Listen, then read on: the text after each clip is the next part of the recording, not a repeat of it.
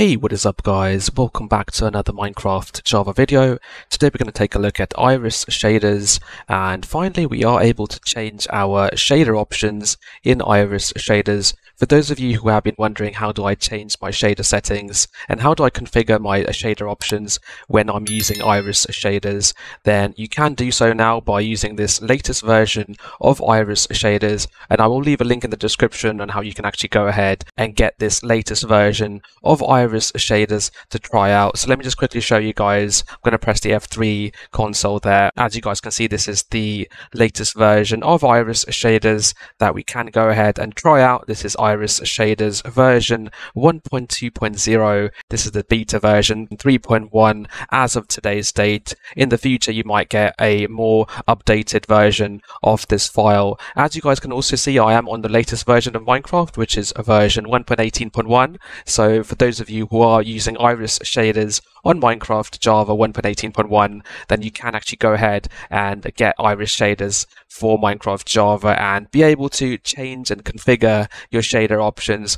As you guys can see, I am using some nice shader packs in iris shaders. Let me go into my options and click on video settings. You can see that these are the sodium settings, and we do have a shader packs button here, which you can expect with iris shaders. If I go into the shader pack section, you can see I'm using the shaders which are called Red Hat version 33.0, and these are a Chocopic edit shader pack. And now, as you guys can notice at the bottom right here, we do have a button that says shader pack settings. In the past we did not have this option, so the only way to be able to actually configure the shader packs in iris shaders, which was to either use a fork called Starline, and that basically allowed us to configure the iris shader options. The other way was obviously to go into a shader pack and edit that manually, but now thanks to this option we are able to configure the shader options. So let me go ahead and click on this button that says shader pack settings, and as you guys can see, this is a new layout in iris shaders, and this is really good because it does actually give us the flexibility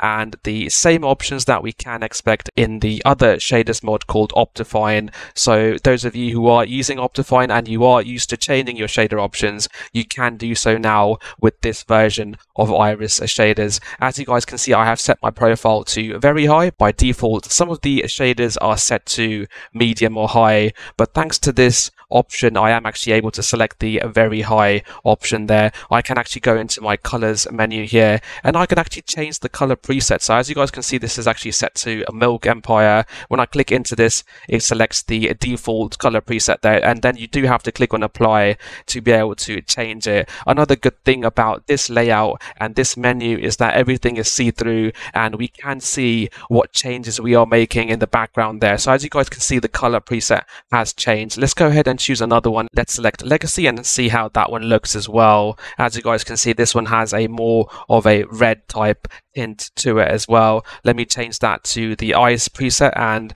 as you guys can see, that's a more cooler type preset there. And let's revert back to the Milk Empire color preset there. You can obviously go ahead and change loads of other options within the shader pack as well. This is a very good step and a huge accomplishment for iris shaders, which has been worked on for a few months now, and finally we are able to change our shader options. I am also using iris shaders with a texture pack, so this is the Stratum resource pack that I have also gone ahead and enabled, and everything in the game just looks really amazing thanks to the ability to change my shader options and use resource packs alongside it. Let's go ahead and select another shader pack. So let's go ahead and choose a shader pack which is quite popular, and this is the complementary shaders. I do know that some of you have been having problems by manually editing the complementary shader files to try and get your desired results, but now thankfully we are able to do that. Let's have a look at how the default settings look inside the game. So as you guys can see, this is what complementary shaders looks like inside the game. Everything just runs really smooth. I do like complementary shaders. They run really well with the iris shaders mod as well, and everything just looks really nice in this shader pack. Let's go ahead and change some of the options with the complementary shaders with the new Iris shaders menu. Let's go back into our video settings, click on shader packs, and now we can go into the shader pack settings here. As you guys can see, for the complementary shaders, we do have this layout. Another good thing I do like about this new configure option for Iris shaders is this bit over here where you can actually import settings from a file, and you can actually export your applied settings to a file, and then you can actually share that file with your friends. So if you guys have configured a shader pack and it looks really cool, when you want to share that with your friends, you can actually do that by clicking on this button and then sharing the file and saving that file to a different location, and then obviously your friends can use Iris shaders and import those settings from that particular file. Another cool thing I do like about this is that you can actually reset the options that you did make. So similar to OptiFine, if I did go ahead and change some of these settings, you can reset your options back to the default settings. To reset, you do have to hold the shift key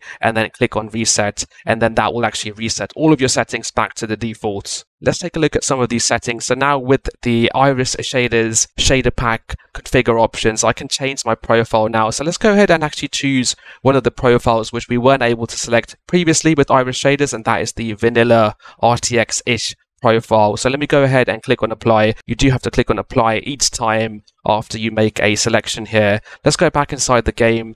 As you guys can see, we do have the vanilla type look here with complementary shaders. One thing to note is that the water actually does change with this setting. Those of you who have ever used a Windows 10 Bedrock edition with RTX, you will realize that this actually looks quite similar to the water and the RTX effects in that version of Minecraft. So I do actually appreciate what they have done with this setting, and it's really cool we are able to now select this within Iris shaders. It's really good. Let's go back into our video settings and change a few of these profiles again. Let's go into the post-process settings here and enable motion blur and lens flare as well. Let's check out the depth of field and distance blur settings over here, and as you guys can see, the DOF distance blur has been turned on, but now we can actually select the type, which is the distance blur, which is currently selected, and now I can actually choose a depth of field as well effect. Let me go ahead and apply that, and let's go ahead and see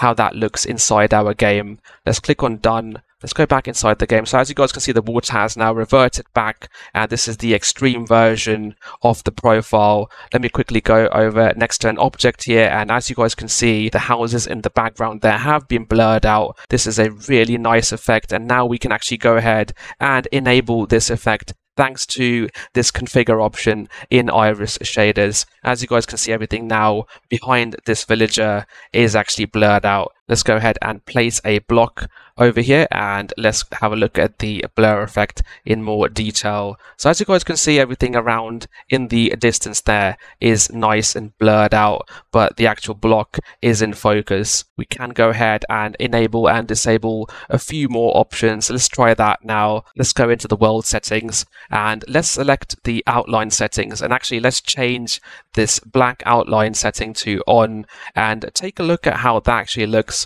And I believe this actually enables the cell shaded type effect in our game. So as you guys can see, everything is now looking like a cool cell shaded type effect, and this is what we are used to seeing in the Astral X shaders, but now we can select this with the complementary shaders as well, and I think that looks really nice. I do like this effect as well. It is something nice and interesting to play with, and it's all thanks to the Iris shaders shader pack settings configure section that we are able to change all of these settings within our game. For those of you who have been using Iris shaders all this time and always have been wondering what's the easiest way to configure your shader options in Minecraft Java Edition, especially on the latest version, which is version 1.18.1, you can go ahead and do so now. As I mentioned earlier, I will leave a link in the description on how you can actually go ahead and get the Iris shaders version that will allow you to configure your shader options for Minecraft Java Edition. Hopefully you guys have found this video useful. If you have, please do give us a like. If you have any comments or queries about the Iris shaders shader pack options menu there, then do leave them in the comment section below. I'll do my best to try and help you guys out. And also, please do subscribe to this channel to help support it, help it grow, and I'll see you guys next time. Thank you for watching.